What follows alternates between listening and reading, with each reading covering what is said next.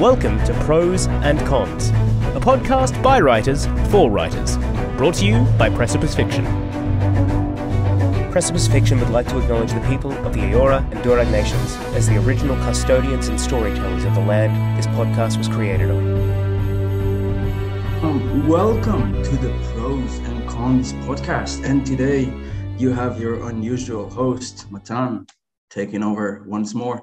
And I have two extremely talented people sitting metaphorically in front of me. Ali Bornham. Hello. Good morning. Well, good afternoon.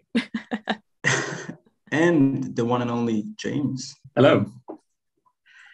How are you on this lovely morning here in Israel, which is an afternoon in Australia? An afternoon, yes. No, for those playing at home several months behind, we're recording this the day after the Australian election. So we're ushering in a new government. So everyone's a little bit buzzed and happy.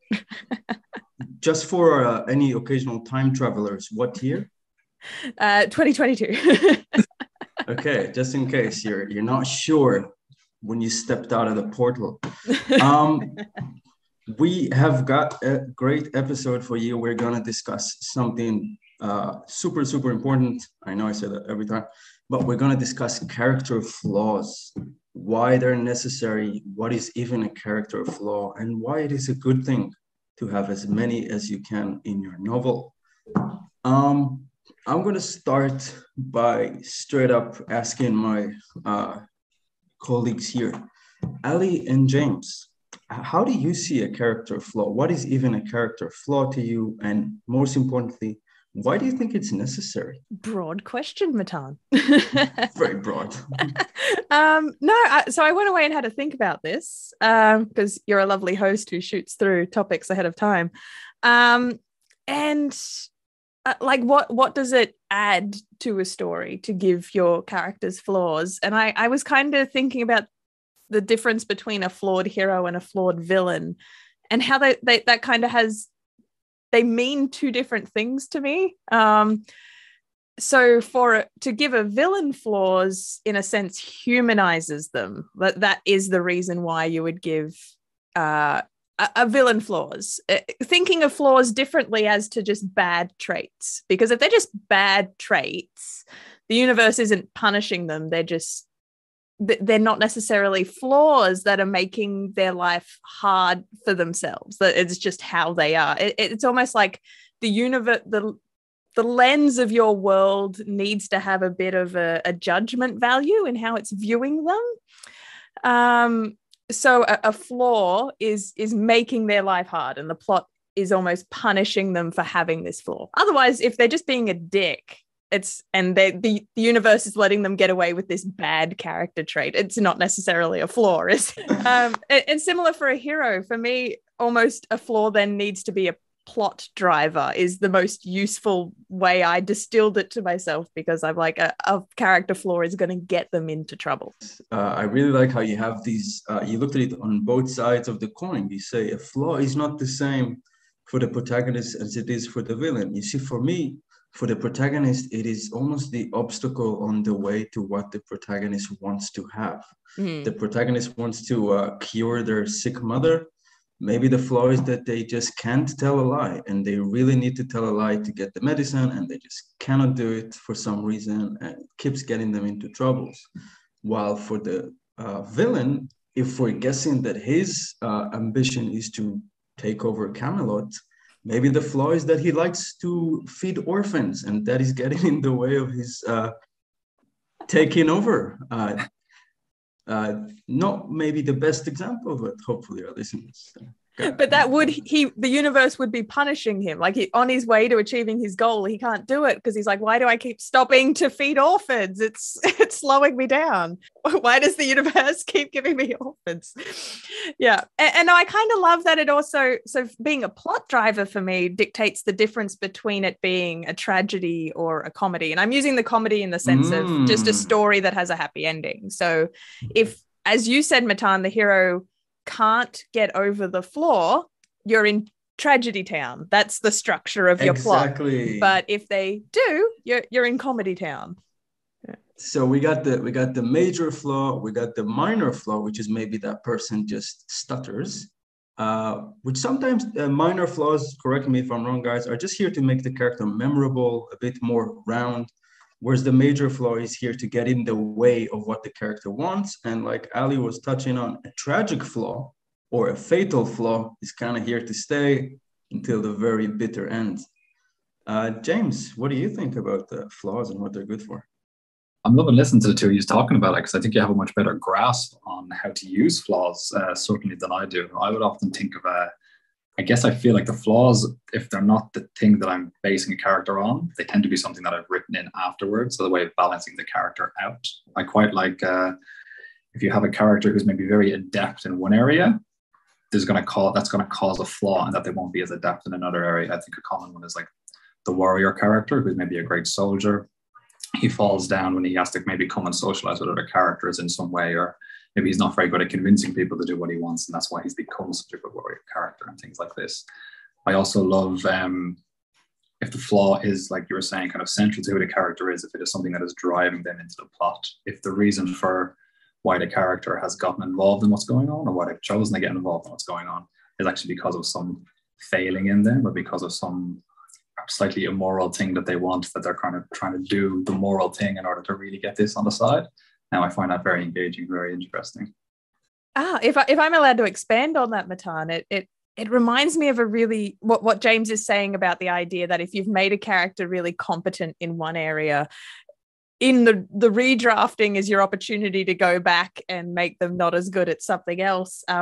There's this handy little tool that I trot out to beginner writers when I'm teaching, and it's basically called the character like composition sliders. And it's just this theory that all characters are made of like 3 different sliders. So think of them on like a soundboard between 1 and 100, where you can place these sliders. But one of them is competency, the other's likability, and the other's proactivity. So competency is how skilled your character is in just either they're your Sherlock Holmes, like they've specced out, they're really good at something. That's their competency bar. Likability, now the trick to think about likability is more just like traits, as in they are a nice person, they go out of their way to help other people. In theory, they should be likable. So just put a barrier between the idea of likable and audience reaction for a second, and just think of likable as good traits. And proactivity is then how much agency the character has in achieving their goal. Like, are they actually going about doing things to achieve things? Is their proactivity slider. To then show what their opposite is, a character who's not competent is your bumbling fool, idiot comic relief character. Your unlikable character is, now you're in villain territory. They say mean things. They're morally grey. They make other people feel bad. If you met them on the street, you wouldn't like them. They're an asshole. And then proactivity is a character with not a lot of agency. They're going to sit around and plot happens to them. You know what I'm thinking? I'm just imagining this extremely competent, likable couch potato.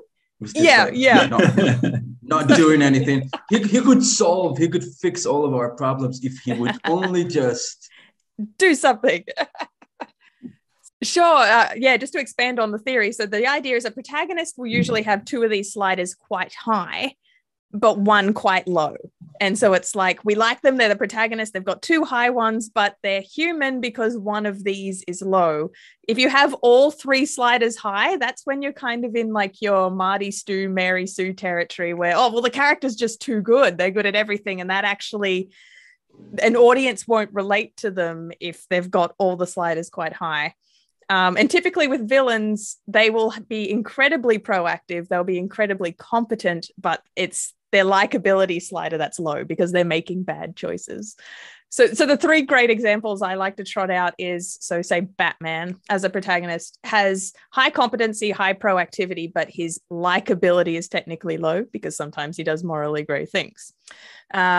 I reached for Alina from Shadow and Bone. I don't know if anyone knows that, but that's a show that the protagonist gets accused of having low proactivity. So she's highly competent. She's the most magical, powerful person they've discovered.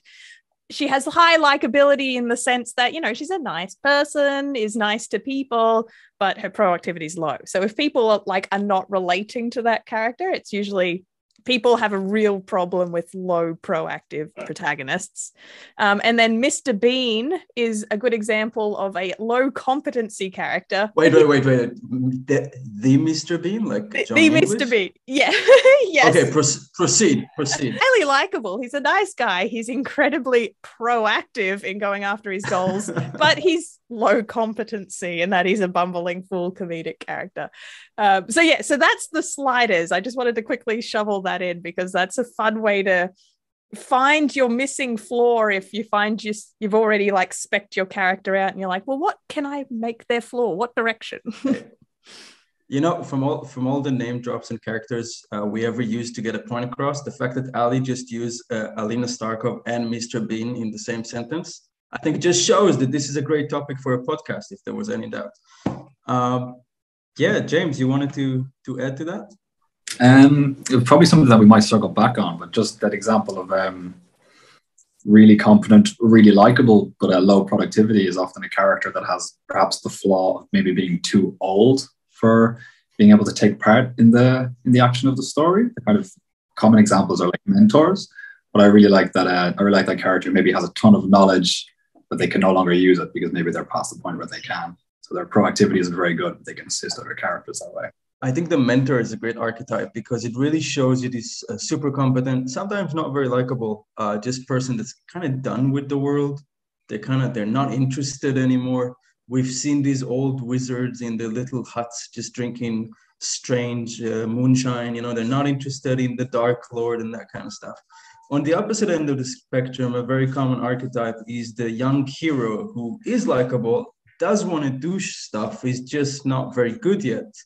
And it's kind of interesting for us to see them overcome that, we'll call it the lack of competency, and become better. But if we're going back to flaws that are more akin to what Ali said about the universe punishing you for a flaw that you have, can you think about heroes or protagonists, not necessarily heroes, that had these flaws that you felt like punished them, just kept getting in their way, or ultimately led to them not managing their goal? Just off the top of my head, the Count of Monte Cristo, the guy, Edmond Dantes, his his big flaw is that he's just consumed by vengeance. And as the story progresses, you think to yourself, okay, if he doesn't let go of this, there's no happy ending here. Now, in the movie version, he does kind of get over the vengeance things. It's like, okay, I'm not going to shoot the guy who stole my wife and ruined my life. And then he has to shoot him anyway, but that was a bit of a cop-out. But the point is, he didn't want to shoot the guy, okay? He was going to let him go. You know, the classic, Green Goblin sends the glider at Spider-Man and gets stabbed. That kind of moment. What do you think about these flaws with our protagonists that are kind of getting in the way? They're my favorite. So what I always try to aim for in my writing when creating a character flaw is something that is a trait of the character that is simultaneously the thing that always gets them into trouble, but is also the trait that will get them out of trouble. And I love that duality as a plot driver.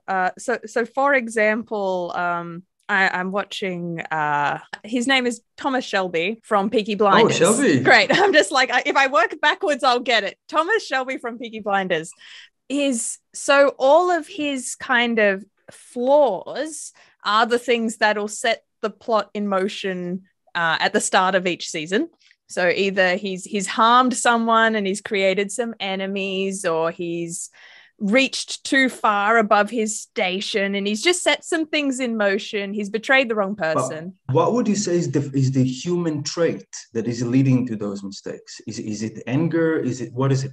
Yeah, so how they set up Thomas Shelby is he always has this war mentality. Like he's never quite been able to escape the PTSD of his time in France. So it leaves him as quite ruthless, single-minded, and so he's bringing that war mentality to all his everyday interactions with his family, with his business, and he can't escape that.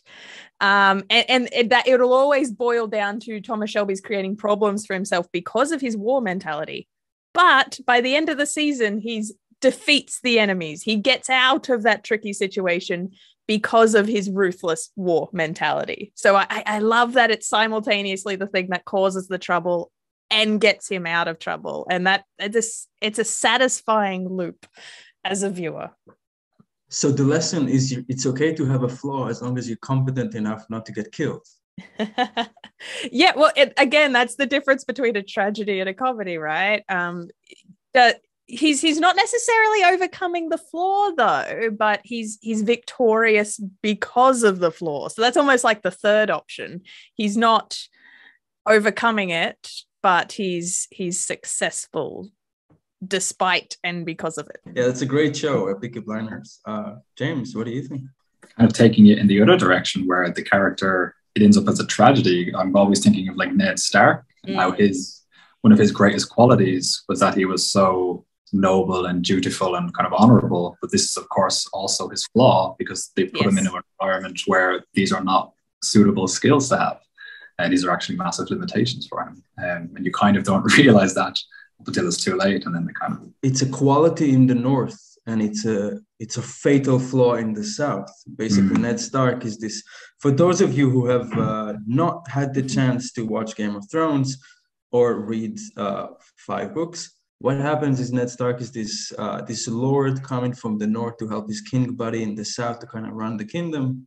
Ned is this goody two-shoe who is a really nice guy, very honorable, and he needs to play this political game and he just can't do it, and it does lead to an unfortunate case of beheading, which he does not shake off. He does not. It is not just a scratch. Poor Ned, but we just lap it up and we're like, give me more fatal flaws, Mr. Martin.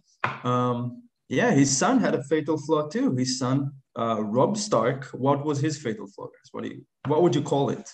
Well, it's the same kind of, it's the honor that he's trying to fill Ned's shoes. And so he gets himself into a situation with a woman.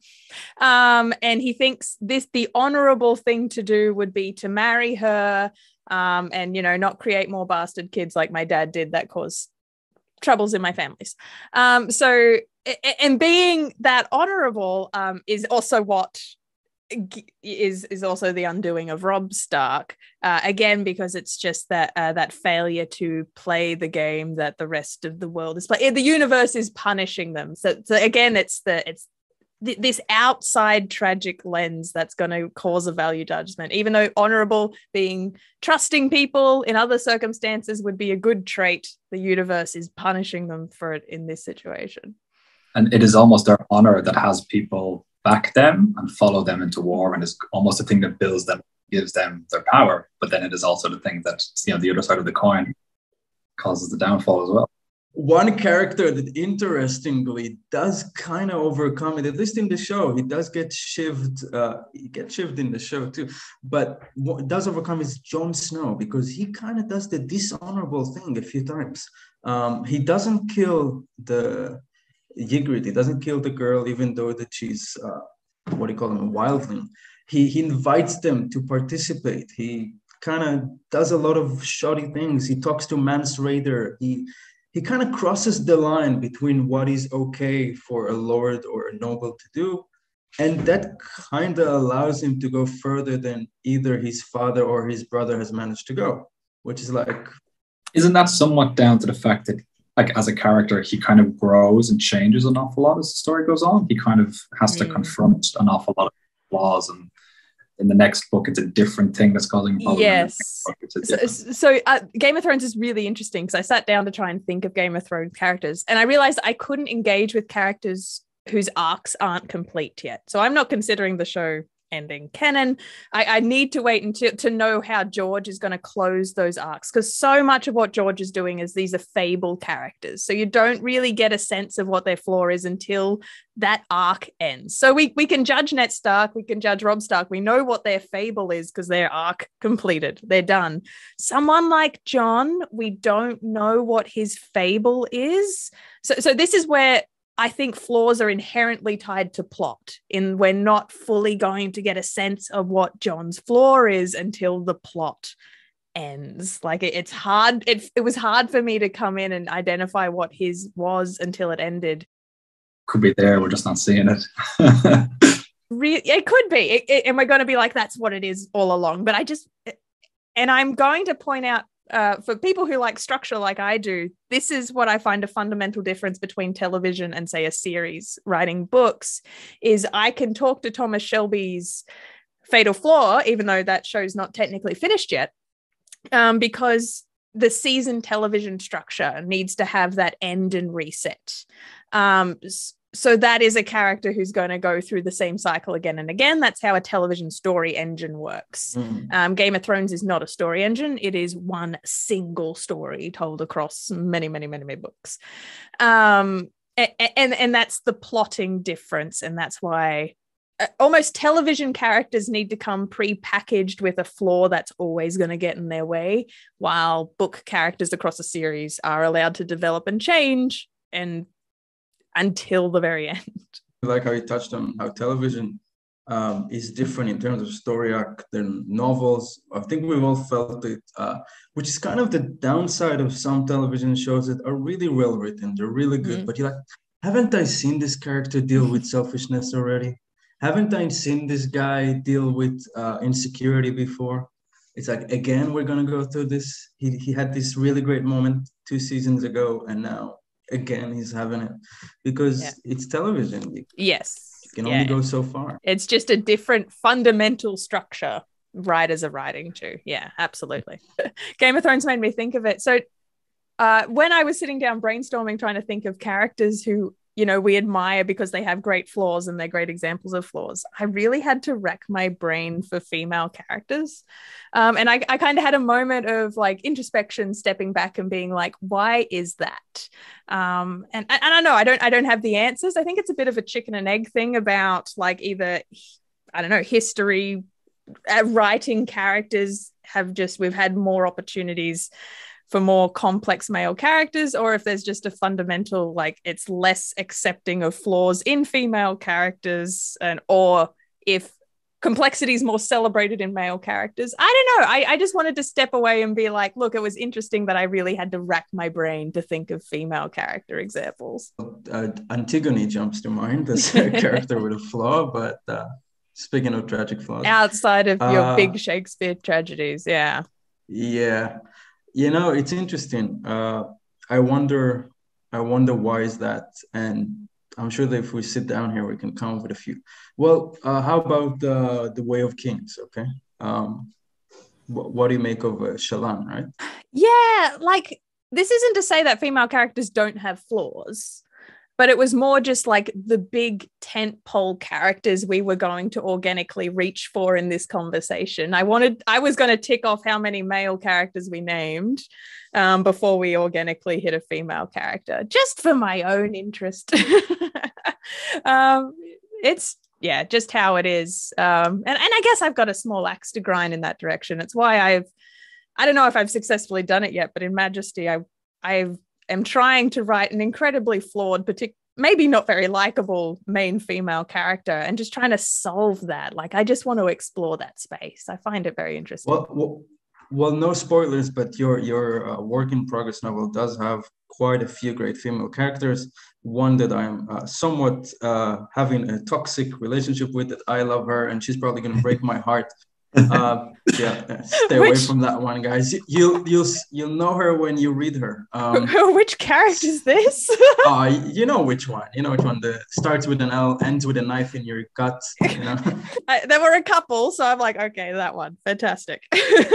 If we already went into our writing, I was gonna ask you 2 questions. Please answer in no particular order. What is your pet peeve? What character flaws you kind of make you cringe, either reading or writing them? Sometimes maybe you write them without noticing, like maybe the guy who's just too honest for his own good, or the girl who just likes everybody a little too much and cannot stop making cookies for people, even though she needs to study for her exam. On the other hand, tell me the ones you really like writing. Maybe you really like writing the alcoholic or the grumpy mentor, or just the guy who kicks puppies when he's walking around. I'm not going to judge you for anything you say here. Our listeners might. I had a really tough time coming up with flaws that I don't like seeing. And I was trying to think of that because if I come across something where I feel like maybe the characters aren't well written, do I kind of stop engaging with it? Or do I just see flaws as just things that just make for a more and more complex character? So I just get suckered in no matter what it is. But one thing that I did come across was because I think it's very poorly written, is often mental health issues are often very kind of hammed up in a lot of works, sometimes in books and then sometimes in TV as well. I feel like they're often inconsistent with like how the mental health issue can often be, and sometimes used as a justification for erratic behavior and stuff like that. Can you come up with an example that you liked? Would you like to write that as well? I do dabble in it, but I feel like it requires like a tremendous amount of research, and then you kind of want to be conscious of the situation you're putting the character in. I write an awful lot of post-apocalyptic stuff, so I try to kind of almost bear in mind that the characters would be quite damaged from having survived. So I tend to write a little bit of PTSD into my characters, but it is a matter of trying to get the research right and trying to figure out, is this something that needs to be consistent within the character? And you can't just have, well, in this chapter, I'm going to have their PTSD be a part of them. And then in this chapter, I need them to perform along these lines. So the PTSD is going to be toned down. You kind of need it to be pretty persistent and really tied into like who the character is. Before we go into Ali's answer, I really want to touch on what you said about the consistency with character flaws, because it's so easy, for writers. We write chapter 1, we make this guy, whatever flaw we gave him, he's rude, he's an alcoholic, he's got PTSD. It's sometimes it's easy to get lost in the plot and kind of forget that this guy needs to be this in this way.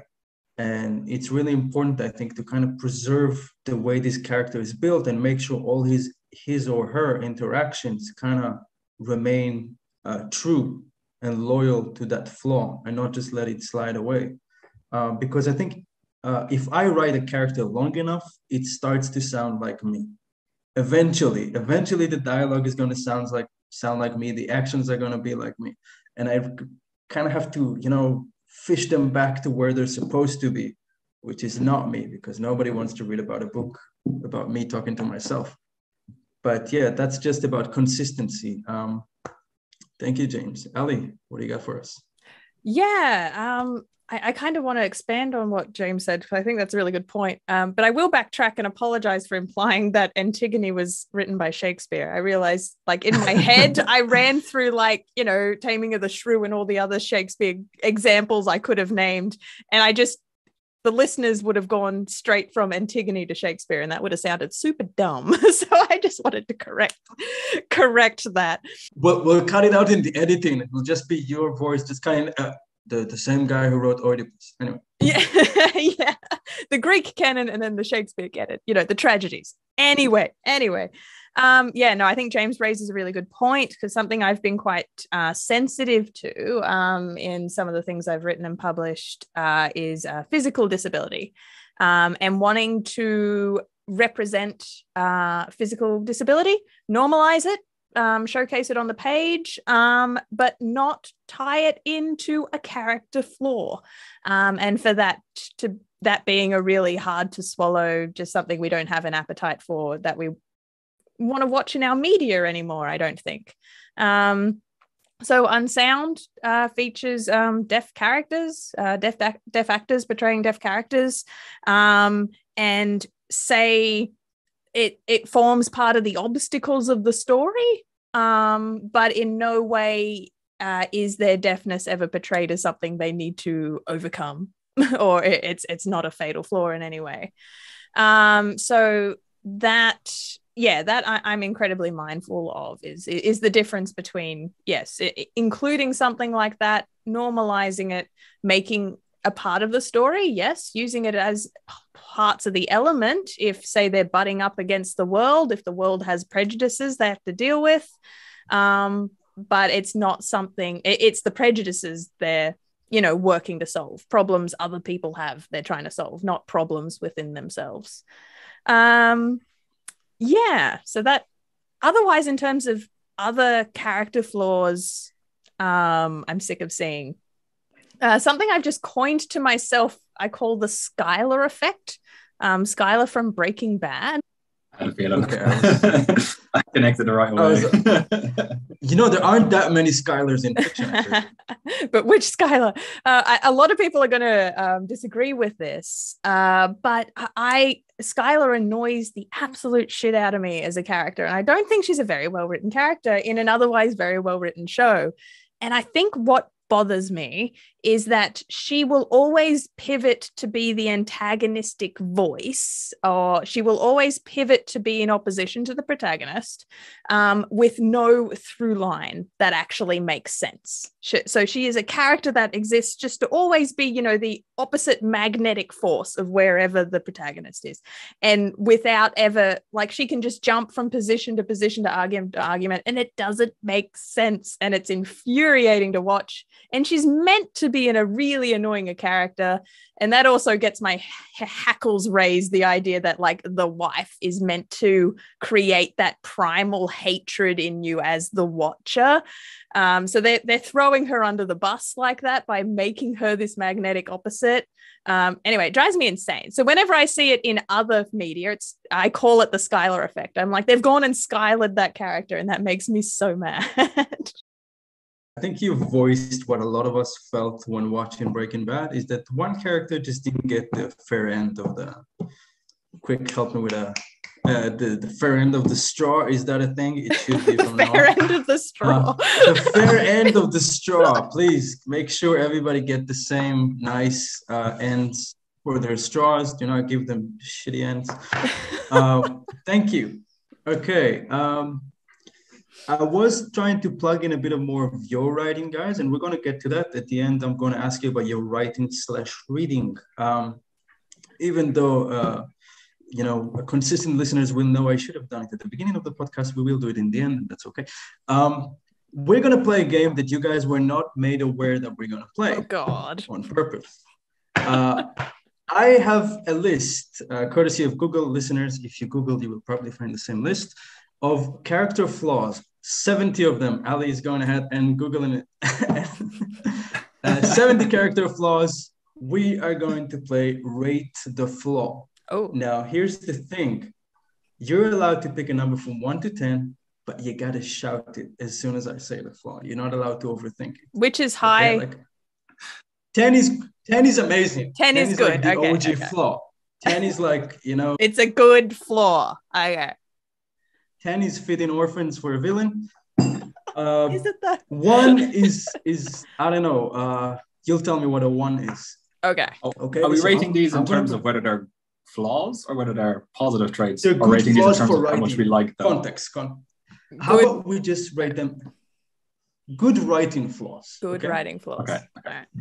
So I'm going to start a sentence. What if your villain is Okay. Okay. All right. And you got to just shout without thinking too much, 1 to 10, and try to shout in a way that both of you are heard. I don't know how to figure it out. So I'm literally going to do this randomly, and hopefully this goes well. Okay, are you ready? Ready. What if your main character is gossipy? Good. 8. 8. Ali, you failed. Yeah, the good was that threw me on a scale of 1 to 10 to good. Maybe like a 7. Yeah. A gossipy main character. Okay. Definitely. They'll get in trouble. They'll get into so much trouble.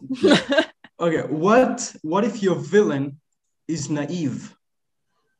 2. And 2. Yeah, not good. No. Okay. What if your main character is awkward? Yeah. 7. 8. Okay, 10 and an 8. That's a pretty high score. No. Okay, what about a villain that is prideful? 10. Oh yeah. Prerequisite. Yeah, 9. Yeah. Yeah, that's like let's see. What about Can you imagine an insecure villain, your story's not going anywhere. Are you scared? Are you scared? Is this scary for you? Because it's scary for me. Is it scary for you? Are you having a good time? Terrible villain trait. Trying to like muster up the army to go out to war, and it's just like, oh, God. Only if you want. Don't put yourselves out. I know it's not a great cause, but like, please. Do you think the troll's big enough? Is the troll big enough? Okay. What if your hero is dishonest? Oh, Yeah, 10. That's 8, 9. That's a 10. Nice. We all make your heroes liars, guys. We love it. Okay, I'm just going to throw a word that I am not sure I understand. Let's see. What if your villain is hedonistic? Our hero, sorry, or our villain? Our villain. 10. Yeah, kind of a standard villain thing. I feel like a hedonistic main character could be a lot of fun. Yeah, especially because there's like a reclaiming at the moment of queer-coded villains as well. Like we're in the like age of that. So yeah, 10. I'm going to throw a curveball. I was saving the curveball for round 5. I have no idea how many rounds we've done. What if the mentor of our hero is ignorant? Oh. He's got no clue. Initially I scoffed, but I'm like, that's amazing. Like 8. Yeah. He knows just one thing. He's going to teach it to you. Everything else, nada. Oh, I was even thinking the thing that he teaches is just wrong. Yeah. He sends the character off into the storyline. That's an amazing plot you've just put in motion. That's great plot. So I'm thinking of bad Dumbledore, like just as the quotation marks, bad Dumbledore mentor. So we all laugh in hindsight. What if Filch was headmaster? Well, that's not as good because you need like, they got to sound like they know what they're talking about. You trust them all the way into the end. Bad Dumbledore threw me under the bus. That's not. Wait, I need a number. I'm not leaving without a number. Oh yeah, no, it's like an 8, 7 or an 8. An 8. Feels like you can have some fun with that. Okay, it's a bit similar. Let's do a more straightforward one. What about a hero that is morally gray? Oh, that's a 10. That's my. That's a given. I love that. That's the shit. Okay, what about a hero that is possessive, like Edward Cullen in Twilight, which is what the website is saying? It's uncomfortable if that's what you want. It is very hard to redeem, but a good challenge. Like you've written yourself a plot if that's what you're going to try and do, rather than accidentally writing. Yeah, it's not a quality you add in afterwards. That's like central. That's very central. So like that's going to have to be so closely tied to the plot. Yeah, really interesting. I'm thinking of examples that are just so Edward Cullen. I don't think was like written to be. Like, I don't think that was written to be a bad trait, if you know what I mean. I feel like that's something that's come about from bad writing, rather than intentional, I'm going to make this character overcome this flaw. If you're doing it intentionally, an amazing flaw. That gets an 8 from me. If you've tried to write a romance and you've written a possessive character that makes everyone uncomfortable, then that's not the same thing. That's a very good breakdown. I'll just let you know that these 70 character flaws were actually put into tiers of bad, ugly, and like bigoted with a skull icon. And we're now getting into those. We're not getting into those, so expect the good stuff. Okay, what if your hero is fanatical? Oh yeah, that's great. I love that. That's 10. I don't know what kind of literature you guys read, but you guys really dig the assholes. I'm thinking Moby Dick here. Like, but even just something as simple as, so I've written a short story called Sons of the Division, coming out in a Quill and Reed Tales from Netherland free easy plug. Yeah. And so that has a 14-year-old boy he doesn't know he's in a cult. And the cult's all, he doesn't know. No, he's just like, yeah, this is my family. We go around and we make people happy. And so the audience, you're reading this and you're meant to be kind of like horrified. And the arc is the 14-year-old boy kind of being like, maybe the stuff my the institution I'm a part of is not okay. So that as a protagonist works really well. It drives the plot. If I'm to use an example of my own writing. I love the idea of a character who is maybe fanatical and misguided, but what they're doing ends up being good. At the same time, if you're writing horror, which I quite often like doing, if you have a character who thinks they're great, and as the story plays out, you realize they're a complete fanatic and they've just got completely the wrong idea, and what they're doing is terrible. That's great horror. Yeah. That is great horror. I'll just say, I wonder if I should have had a list of good traits for the villains. Like, what if the villain is a really nice guy? Also amazing, 10. let's go with this. What if your mentor is paranoid? Oh, that's good. Yeah. 11. Yeah. Okay, we got 2 more, and I don't wanna attack someone, but I feel like Ellie, I think your book is full of those. What if your main character is self-destructive? Not a personal attack, okay? Why does every character have self-destructive tendencies? Yeah, no, 12. Yeah. I'm a fan of this. Yeah, I like that. I give that a 10. I like that a 10. Okay. I think that works really well if they often couple that with like addiction, and if addiction is like written well, if there's a kind of almost a back and forth of the character trying to maybe go the right path and they backslide a little bit, go the right path, backslide a little bit. I think that makes for great. I think you empathize with that character very, very quickly. I think self-destructiveness can work well to a point. At some point, I don't like the relapses so much. I kind of struggle with those. Okay. I like when it's a thing they start with, and once they are made aware of it, I'm allowing one slip. The second slip, I'm gone. Like, okay, you slipped once, they picked you up.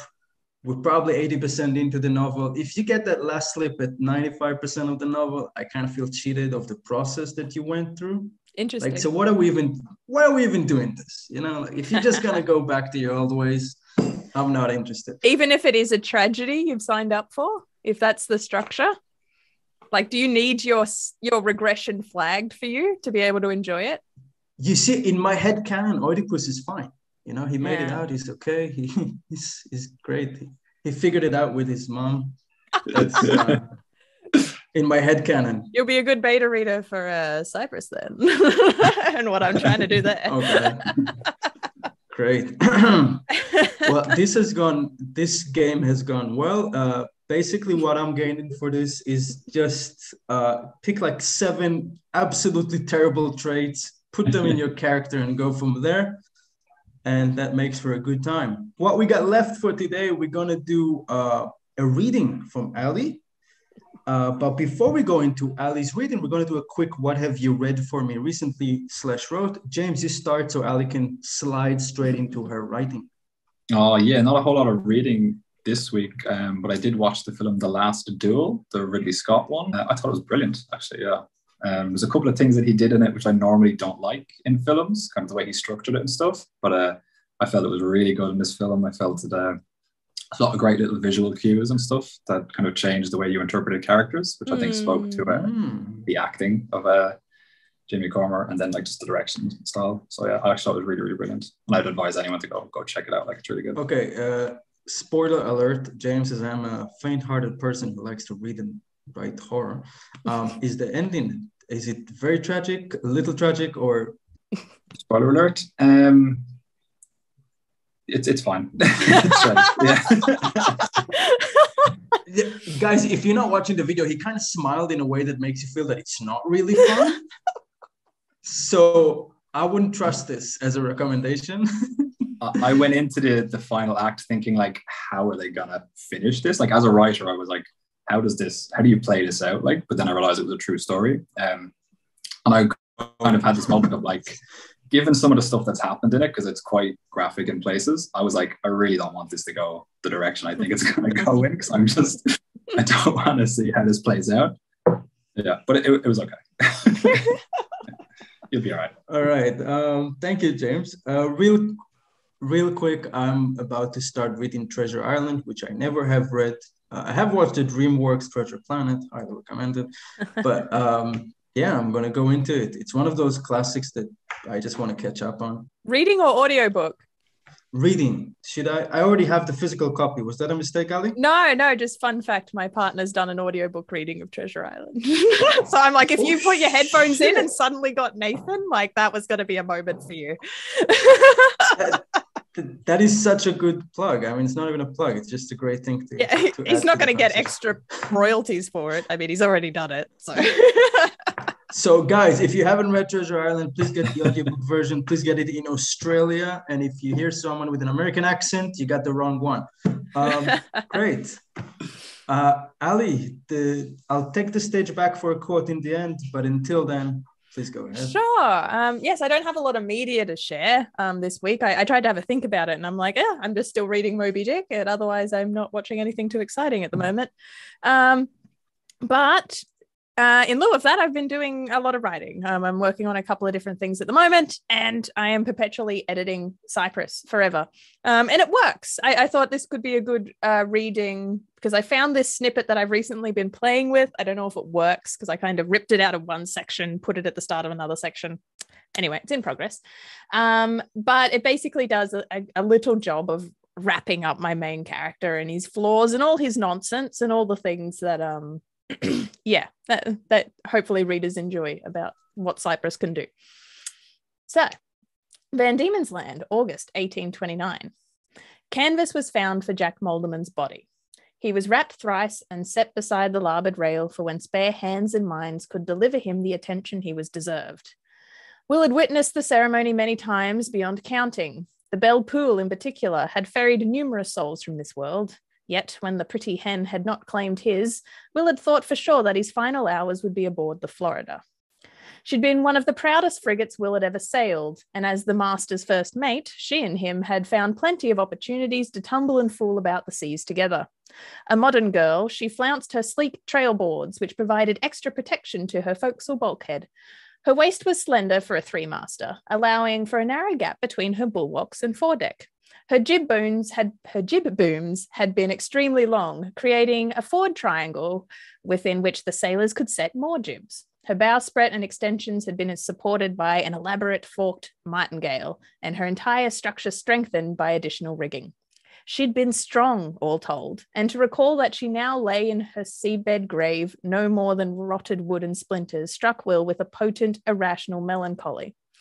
He'd left the captaincy of the Liberty to dance with the Florida around the Mediterranean. To him, she had promised the riches of more exotic cargo, as well as new lands and unexplored harbours. He'd wanted more from life, and she'd provided. For 2 years, they'd been together, and she'd sated his needs and pushed their voyages just that little bit further, to take on that extra load, to reach the furthest port. He'd sailed closer and closer to the setting sun, his wings burning, and then the bitch had sunk. The wisdom of 9 years' hindsight, he wondered that if she'd stayed afloat, would Will have needed to chase his thrills elsewhere, among the unguarded crates of Sunderland's marina? Would he be entrusting his eternal soul to the Cypress here and now, just as Jack Molderman had done? Survive, William. That's my little reading. Wow. That was the most electric descriptions of a relationship between a man and a boat. When you say go the furthest port, my mind went completely elsewhere. I had to keep reminding myself, this is a boat, this is not a woman, this is a boat, this is not a woman. Which just great stuff. For extra context, so much of this book is this character's like love affairs, and that he does cheat on his wife and things like that. So those layers are intentional, that your mind goes in those directions. Yeah. That's beautiful. Thank you for that.